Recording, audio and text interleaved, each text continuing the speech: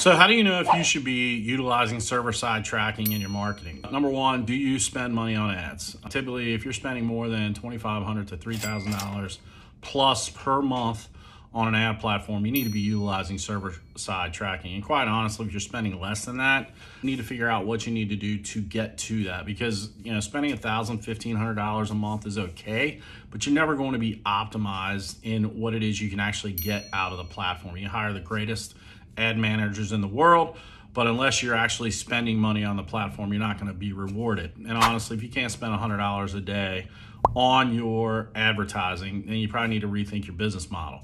Secondly, core web vitals is a very, very big reason for ranking and ad quality scores.